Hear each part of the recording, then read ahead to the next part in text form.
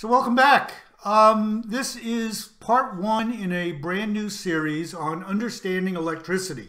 And in this first video, we're going to talk about the basics of electricity. For those who aren't familiar with electricity and don't quite understand all of the terminology and what it's all about. And the goal here is to give you some real-world conceptual understanding of what's going on with electricity so it makes a little bit more sense. Now, I've already done a video in my Debunking Computer Myths series. The first video in that series was on power supplies. And I talked about some of the basic concepts surrounding electricity, specifically voltage and current, and comparing that with water pressure in a water system and water flow. And so if you're unfamiliar with the basics of voltage and current, I suggest you check out that video.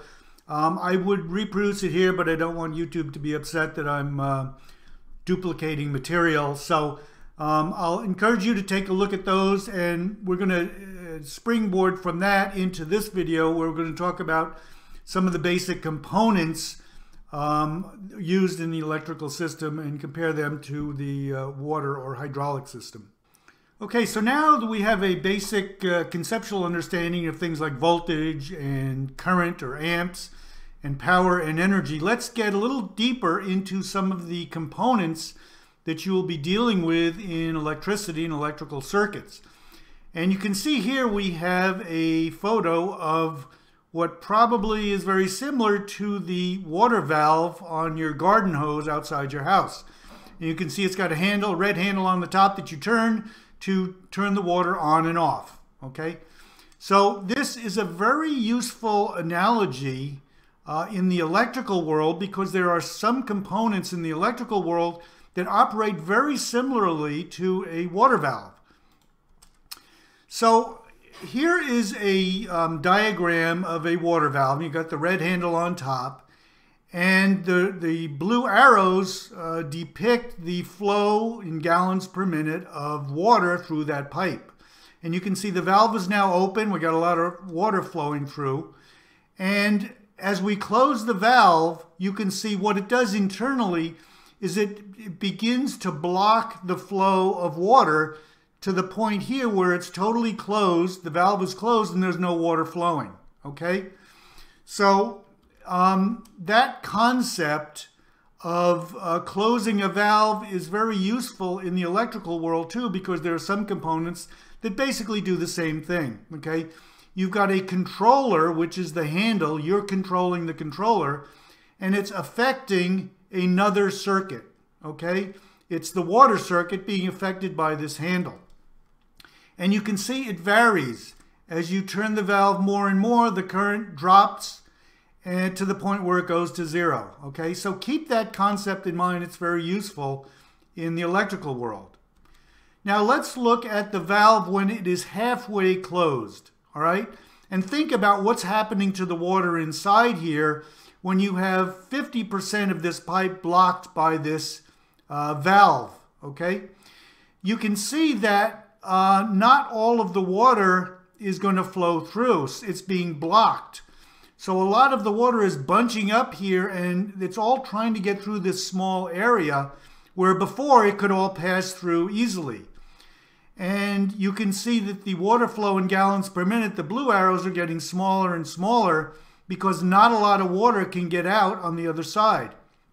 But what's increasing is the pressure, okay? So you can imagine you've got, if you've got a lot of water here trying to get out through this small hole, the pressure is going to build up. It's kind of like if you've got a small opening and a lot of people online trying to get through this small door, there's going to be a lot of pressure, people pushing against each other. So it's the same thing in the water world and same thing in the electrical world.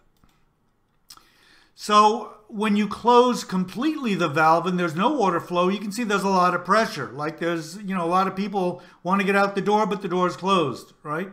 Or a lot of water being pushed here from your water company is being pushed through the pipe, but it can't get anywhere, so the pressure is going to build up. Now, this is very analogous in the electrical world of what's called resistance. In the water world, you are resisting the flow of water by closing this valve. And it's the same thing in the electrical world. You can view electricity flowing through this pipe, and as you close the valve, you are increasing the resistance, the electrical resistance, which is the same as blocking off the water flow. You're blocking off the electrical flow. And resistance is measured in ohms, okay? And a resistor has a symbol that looks like this jaggedy thing, but it's basically just reflecting how much additional blockage you're putting in the path of the electricity coming through this circuit, okay? Now, there's also, in the electrical world, we can simulate closing a valve or varying this resistance. Okay, you can have a variable resistor, which is very much like a shut-off valve in the water world, where you can control the amount of resistance in this electrical circuit. All right. Now there's another component called a check valve in the water world. And a check valve is basically, you've got this door here, this triangular thing is a door that has a pivot point right up here on the top, and it's kind of spring-loaded. So when there's water pressure pushing water through this pipe, there's enough force to push this valve open and keep the water flowing, okay? So what happens if there's less and less pressure, water pressure, this valve is going to tend to want to close because it's kind of spring-loaded. It's trying to close, and only if there's enough water pressure keeping it open will it stay open. So if the water pressure drops, this thing is going to naturally close, and there'll be no more water flow. Okay? Now, as you can imagine, if you're trying to push water in the other direction, it's only going to force this closed harder, which means current can never flow in this direction, only in the other direction. Okay? So it can only flow from left to right. It can't flow in the other direction. And that's called a check valve. Okay, it only allows water to flow in one direction. And this is very analogous in the electrical world to what's called a diode. And a diode only allows electrical current to flow in one direction. And if it tries to flow in the other direction, it will be blocked. And this is the diagram for a diode. And it can only flow from this left-hand side to the right-hand side. And if it tries to flow in the other direction, it won't. Okay? Now, this concept of a water valve is extremely useful in the electrical and electronics world because there's a lot of components that basically operate very similarly to a water valve, where you have a controller, that the handle of the water valve, and it controls a separate circuit. So your manual turning of this dial, of this valve handle, affects a water circuit. So there's two different circuits. You can visualize this as two different circuits, and one affects the other, okay? Not only is this a variable resistor, adding more resistance into this main circuit, but it can also be viewed as an on-off switch. Okay, you're turning the water on or off.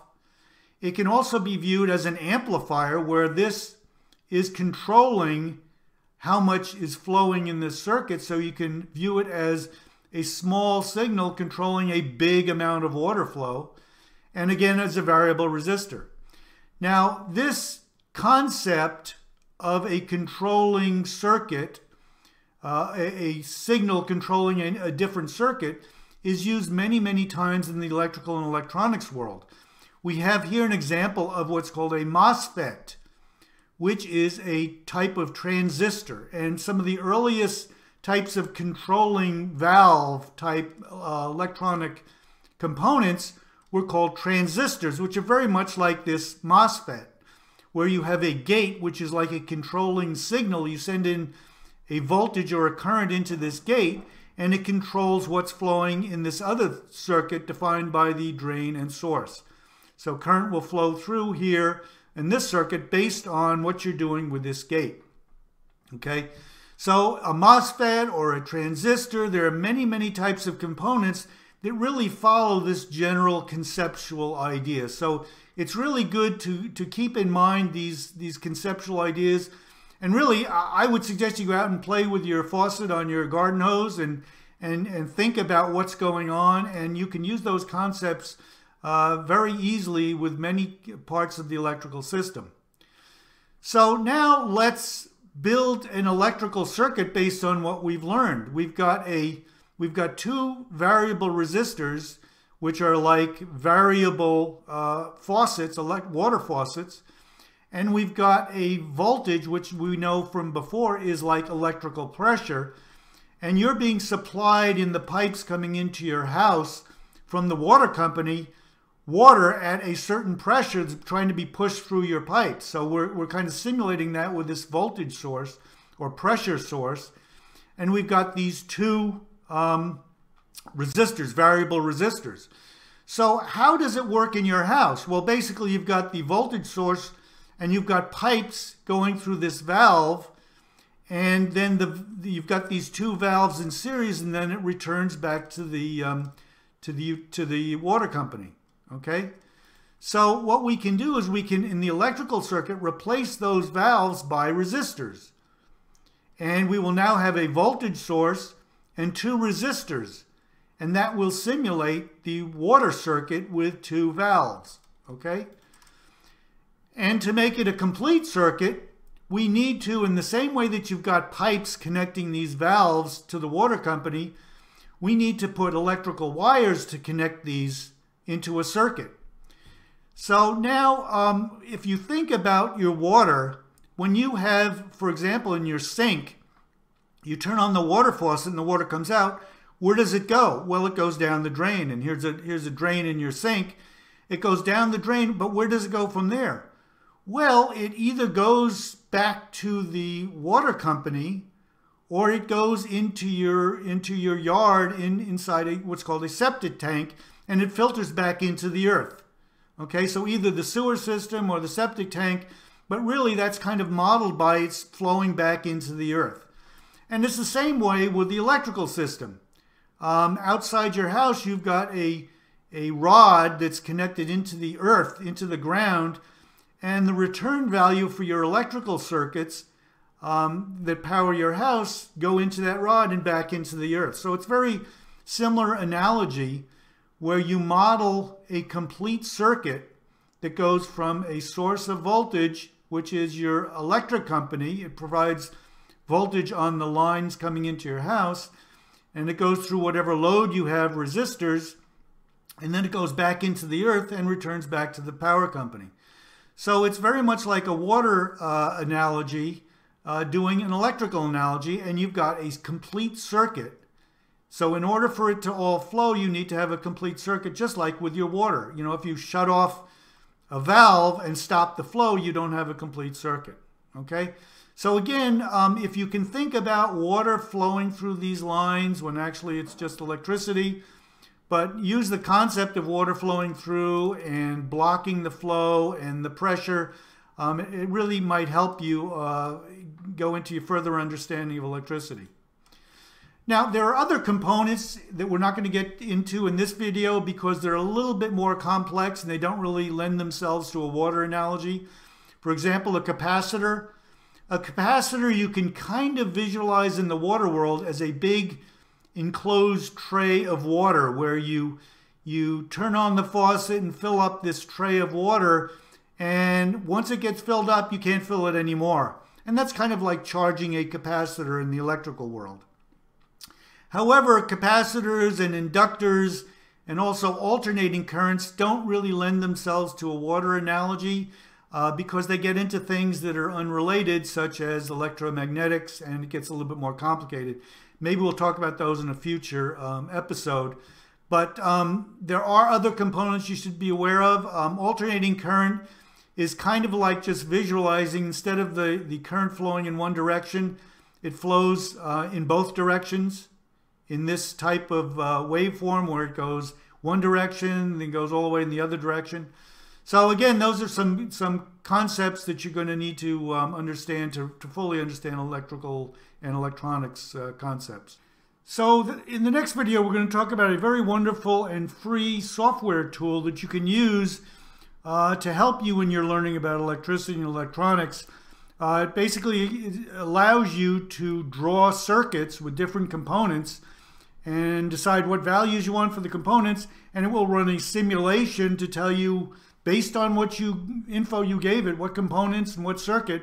It will calculate the currents and the voltages and the powers for you and give you a graphical trace like an oscilloscope to show you exactly what the result is. So it can really help you. If you think you know what it's going to do, it can verify for you what's going to happen. So hope this helps. Take care and have a really good day. Thanks.